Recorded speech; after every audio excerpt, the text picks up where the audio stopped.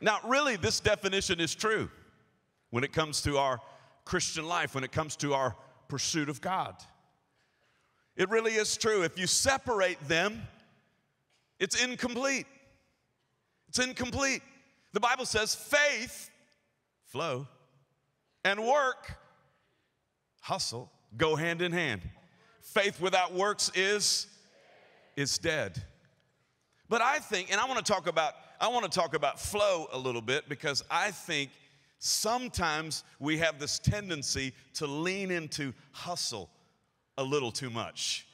Sometimes we can think, man, I need to work harder. Sometimes it's even our preaching. We preach a hustle gospel. Got to wake up earlier, got to work harder, got to press in. And what happens is it sort of diminishes our heart for the power of God moving in our life. The Bible says it's not by might, it's not by power, it's not by my might, it's not by my power, it's by the Spirit of God. So I want to talk a little bit more about flow. I want you to think about this. God created us. We were created in His image. We were created in the image of God, which means we were created to function best. We function best when we are in a relationship with God.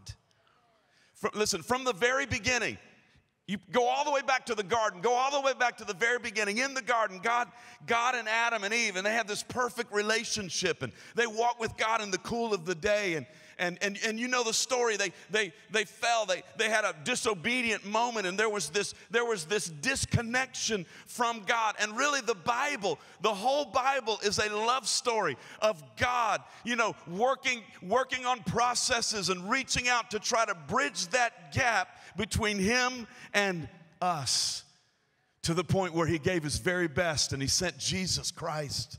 And Jesus came, the Bible says, was born of a virgin, walked this earth. Think about it. He was a man. He walked this same earth that you and I walk today. And He was tempted in every way so that He could relate to our humanity. But He didn't give in to any temptation. And He became the perfect sacrifice for our sin on the cross.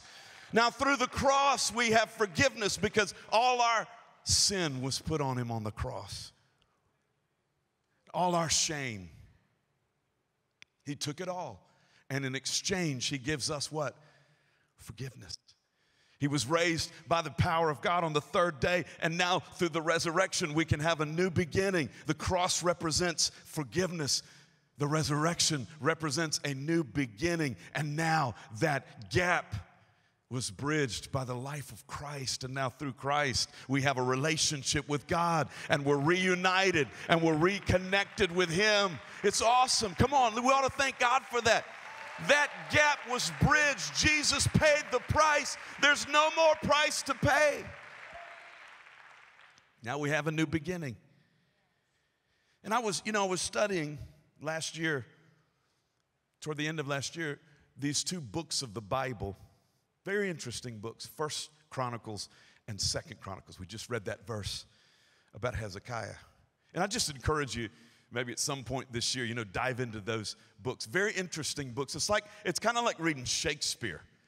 There's all this drama. There's betrayal and lust and, wars and family drama. And it's pretty crazy, how God continued to love people, His people, through all of their different issues. And when you read those two books of the Bible, here's what you see. You see this swinging back and forth. One moment they're serving God, and they're seeking after the things of God, and God is blessing them, and God is rewarding their life, and they're prospering, and they're moving forward. And then they start, it's like they just swing over and they start running after other gods, and God allows them to be handed over to their enemies, and there's this war and this battle, and they repent and they start seeking God again, and then they swing all the way back. How many of you know what I'm talking about? There's this like pendulum swing. And there's this one phrase that's used over and over again in those books to describe what this looks like. It's this phrase right here. They were faithful to the Lord.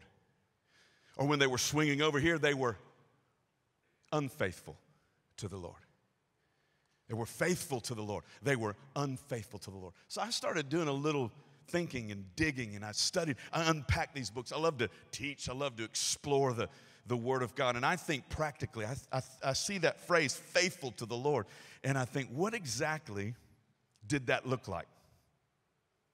And I looked through these books, and I found these three pillars in the books of 1 Chronicles and 2 Chronicles that seem to describe what it means to be faithful to the Lord. But I just want to give you one. Just want to give you one. The one thing that was consistent when they were being faithful to the Lord, and if you're taking notes, if you're writing this down, you can write this down, is seeking and inquiring of God. And I just thought, as I was getting ready today, I just thought, here you guys have had this amazing experience. We're right here at the beginning of the year.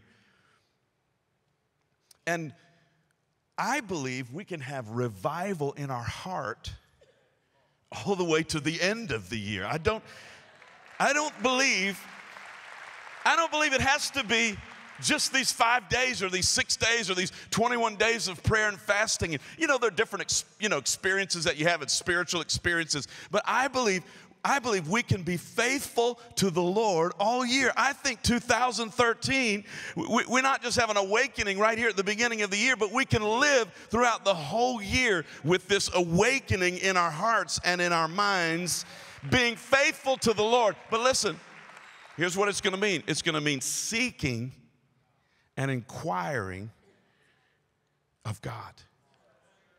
It's going to mean seeking and inquiring of God. Okay, so let's take that one phrase, seeking and inquiring of God, and let's pull it apart. And here's the first one, seeking. Seeking. And I know one of Celebration's great verses it's like a key verse, it's a life verse for this church, is seek first the kingdom of God. And so what does seeking mean? Seeking God, it does mean praying. It's prayer. Seeking God it does mean reading your Bible. Sure. It means going to church.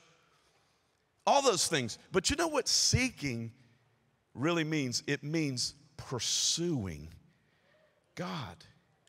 It means the spirit of your life is all about pursuing Him. You're pursuing God. Your life, the motivation of your heart, and the direction of your life is all about seeking God. Pursuit. Everybody say pursuit. Pursuit. So, this year, this August, my wife and I, Leslie, will celebrate 23 years of marriage. 23 years. Pretty awesome. And we have a pretty amazing story because we grew up in the same neighborhood. We were in kindergarten together. We didn't date in kindergarten, but we were in kindergarten together. We went to the same elementary school, and we had the same kind of pack of friends. Our parents lived 3 blocks apart growing up. And so we were friends. But then there came a day, unlike any other day, when I began to see her in a different way. Anybody know what I'm talking about? And so like you do when you're in 8th grade, I had my people call her people. Y'all know what I'm talking about? I had my people call her people. I wanted to see. I put some feelers out there. And there was a little resistance. I have to be honest, there was a little resistance because we were such good friends. And so finally we talked about it. She came and said, you know what, John, we're such good friends. I hate to ruin our friendship. And I said, baby, let us sacrifice our friendship on the altar of romance. And I didn't really say that, but I imagined myself saying that, and it's a good line.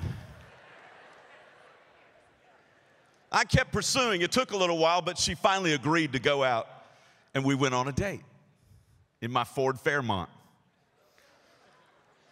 Two-tone, white Ford Fairmont with a tan top. Man, it was hot. Let me tell you, in case you don't know what a Ford Fairmont is, that about sums it up right there. Okay, now listen. So I had heard that she loved old movies. She loved old movies. So I found out that there was a Jimmy Stewart movie playing at an old theater. And so we're in the car, and I said, I thought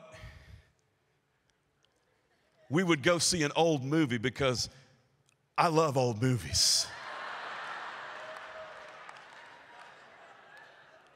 Me too. You love old movies?